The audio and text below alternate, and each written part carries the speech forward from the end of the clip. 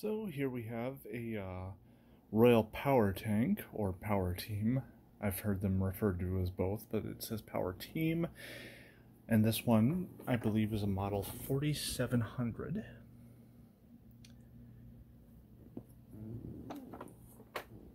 So, we got this thing a few weeks ago, and the seller did a really good job packing it, but unfortunately the little control board down here was broken in shipping.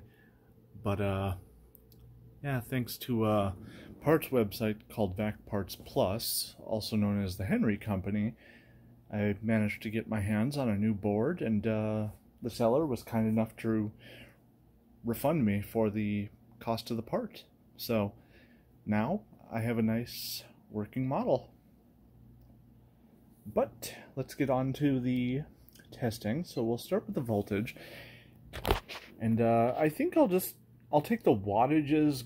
I'll just slide the little thing here when I do the wattages. But let's just start it up.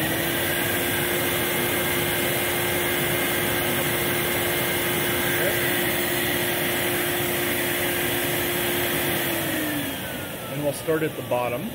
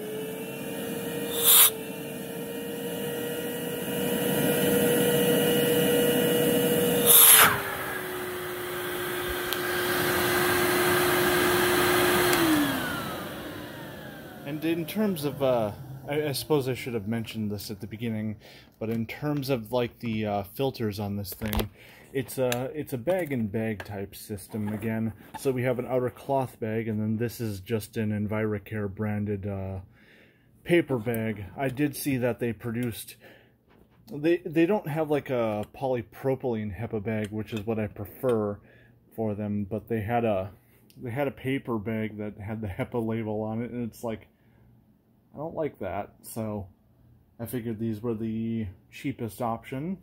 Well, other than maybe the single ply things, but I'm not using single ply bags in anything. And one more little thing. This is actually the same lock as like a Filter Queen. Just the 3 little pegs in there with the little hooks onto the coupling. So you can actually attach like a Filter Queen. You can attach, this to a Filter Queen, or you could attach a Filter Queen coupling to this, which is kind of neat. But this plug is a little bit unique because it's a 3-prong, and then it's got a little bit of a shape to it, kind of a concave. So that part you might struggle with, but it's like, yeah, Filter Queen coupler would work.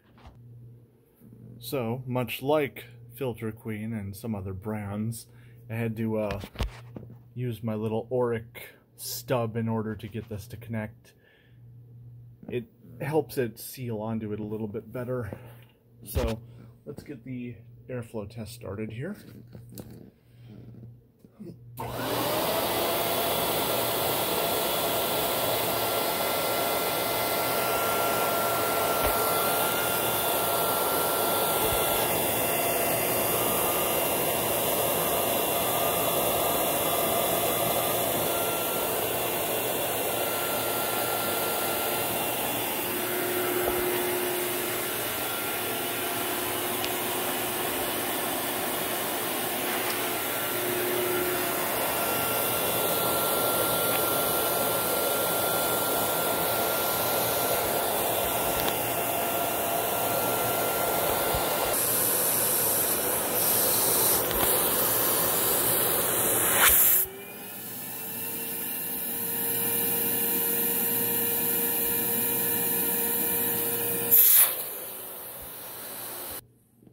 got our wands in place. Well,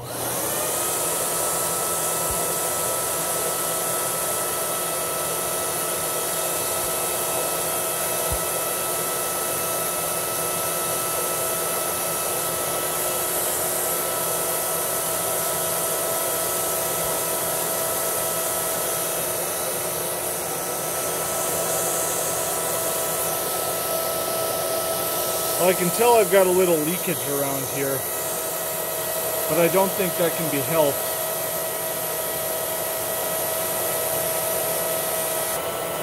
And I just got a slightly higher reading.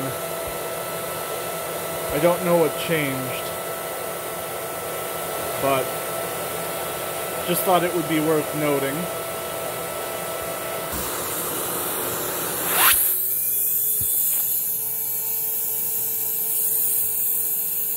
Yeah, we definitely have some leakage. So that's bringing us down. And this is most likely what's responsible for that leakage. We have an entire little channeling here for the power head to be able to pivot. So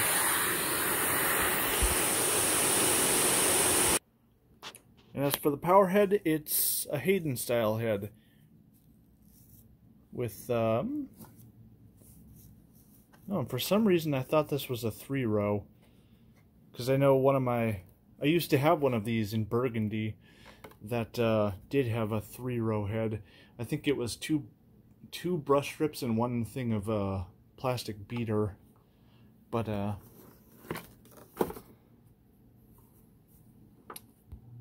alright, so we'll do this first off and then we'll switch it over to the on position.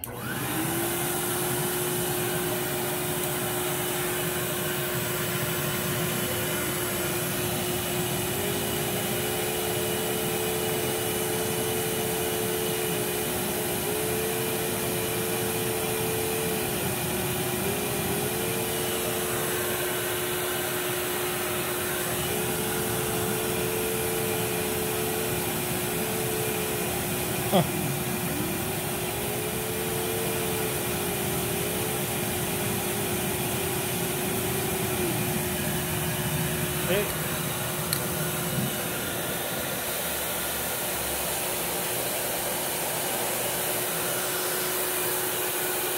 This is not a very well sealed nozzle.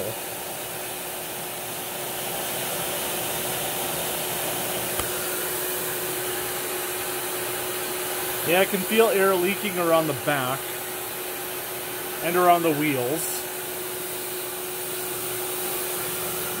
Oh well.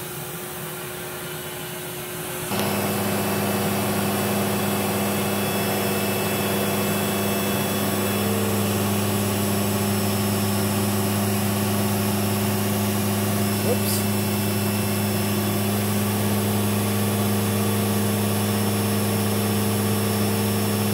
Clearly a retest is in order for the off.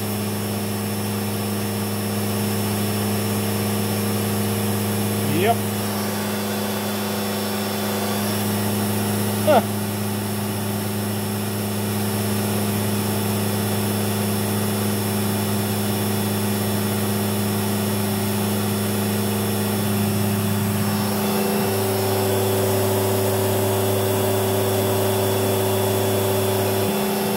Swap it back off.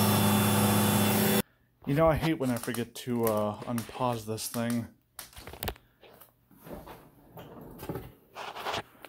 But I think I'm on the auto setting right now, so I'm just going to leave it on that, and yeah.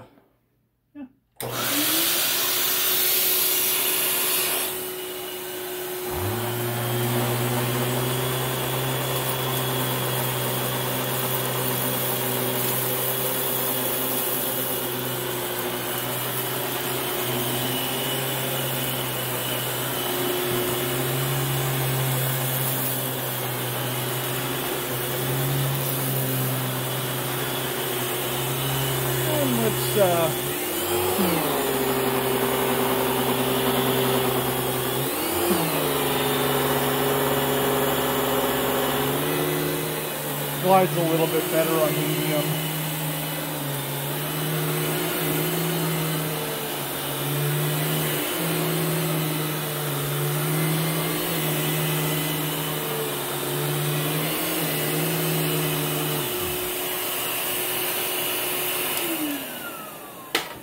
yeah, there we have our airflow test and our little demo of this classic American Royal. It's really too bad that they stopped producing them. Its numbers are, I'm taking a guess here, just based off of the feet per minute things, but I think it's pretty much in line with what we would see from a modern machine like a Miele, a Cibo. So, I mean, a machine that dates this far back, I think it was in the, oh, I'm going to have to check the date. I know Kirby Classic 3 on Vacuum Land posted the dates of these things, and I want to say they were in the mid to late 90s or early 2000s. I think up to 2002. So, I mean, this machine is at very least 18 years old. It's legally an adult. Isn't that funny? But,